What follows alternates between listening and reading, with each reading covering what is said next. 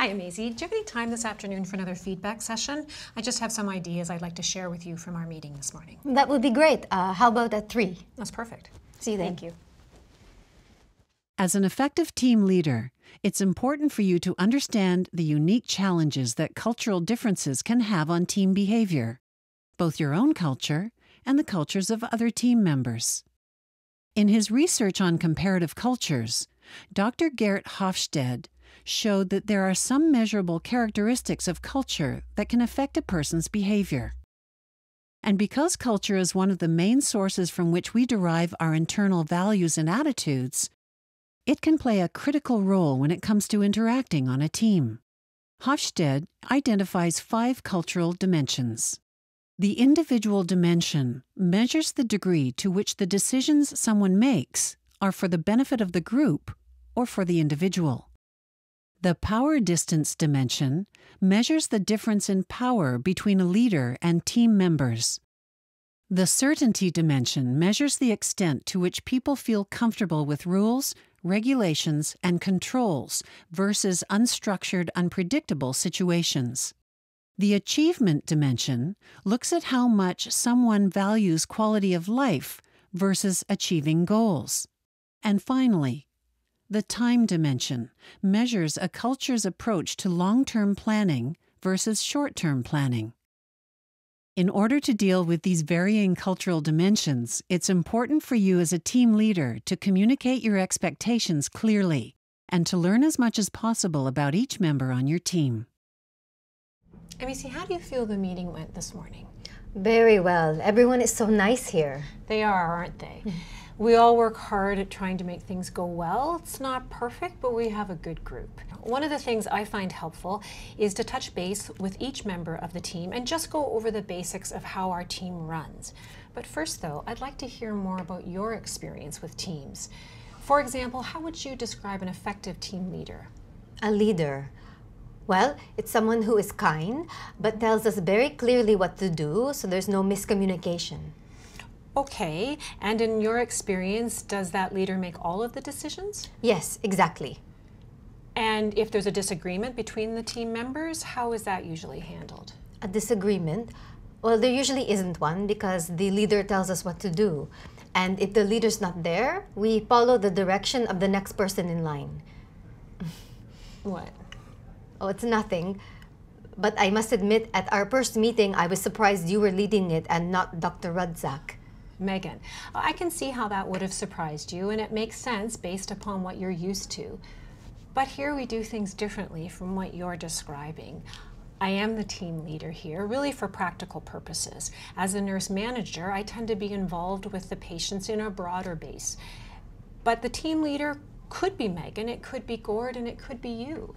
Me? I don't think so. Why is that? Well, I can't see myself telling a doctor what to do. That would be very hard to get used to. Yes, but that's the point, Maisie. In this place, the team leader's not telling anyone what to do. I'm just guiding the meeting, trying to make sure that each professional has the opportunity to share their opinion and their expertise. And I also try to make it pleasant along the way. We try to take the democratic approach. I see. Of course, that does put a bit more responsibility on each team member. They're an important part of the decision-making process for every patient and for the way things are run around here. They also are expected to play an active role in all the discussions, and that includes you. How do you feel about that? Well, I must admit I find it difficult, especially if there's a disagreement, but I'll try. I know it can get tense sometimes, but we all try to practice the basic rules of respect and encouragement. You know what? There's something I'd like to show you. I think it might help you deal with conflict when that comes up. Shall we go have a look? Sure.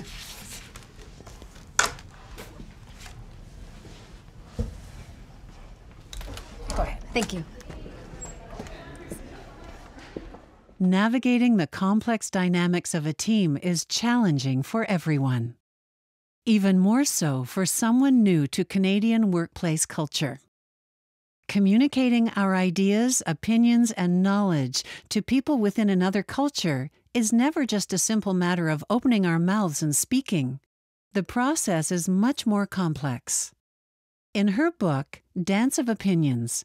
Sherwood Fleming says that, without exception, all English-speaking cultures use two different forms of speaking in order to express their thoughts and opinions: collaborative expressions and authoritative expressions.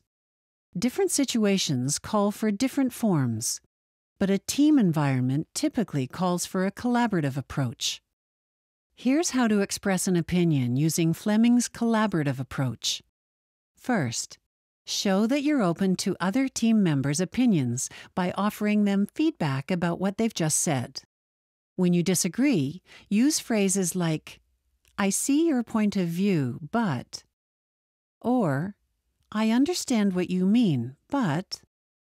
When you agree, use phrases like, "That's exactly how I see it," and, or, "That's a good point," and.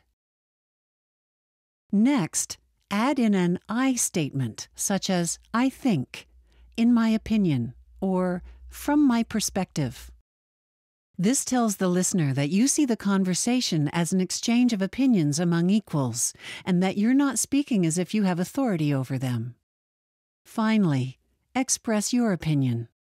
Let's take a look at how effective the collaborative form of expression can be. And now we've all been the new one, trying to figure out a different way of doing things. And Emisi, I know you've heard me say this before one-on-one, but I just want to say in front of everyone here how much I've enjoyed working with you these last few weeks. Yes, You bring a lot to this place. Absolutely, it's been great. I agree. So I've explained to Emisi that when there's a change in the patient, like we saw with Mr. Rose yesterday, we do want to get the doctor's input, in this case, Megan's. I've also asked Emisi to follow up with Mr. Rose's daughter, Jessica. Now, Emisi, can you tell us what you found? Thanks, John. I'm sorry for the confusion, everyone. It won't happen again. I spoke with Mr. Rose's daughter, Jessica, and Megan, she told me that they would reduce his dosage until Mr. Rose saw you again. She is very concerned about what's happening, though, so she's going to take some time off work to be at his next appointment with you this morning. Okay, that's good to know. And Gord, Jessica works full-time. She doesn't live at home with her father. She's an only child, and Mr. Rose's wife passed away 5 years ago. She told me that he lives in a 2-story house and that he's been complaining about walking up the stairs for the past 2 months now. In fact, on bad days, he sometimes just sleeps on the couch in the living room. I was afraid of that. And, I've been worried about the decline in mobility, especially this last week. He's already had the one fall. Luckily, it wasn't serious, but he's fragile enough that it wouldn't take much for things to go downhill very quickly. I'm wondering if we need to involve the social worker. Oh, Megan, what do you think? Well, I do have Mr. Rose on a strong opioid. I definitely feel the arthritis is progressing.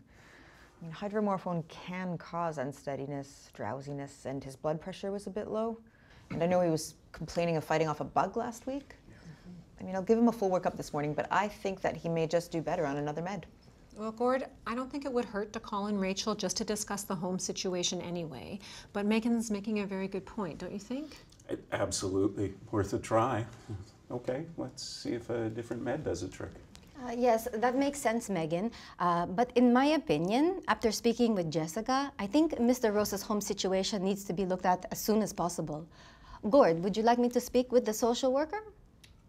Yes, I think you're right, and if you could get things going with Rachel, I'd appreciate that. Certainly. Okay, so can we move on to Mr. Chu now? Yes. Okay.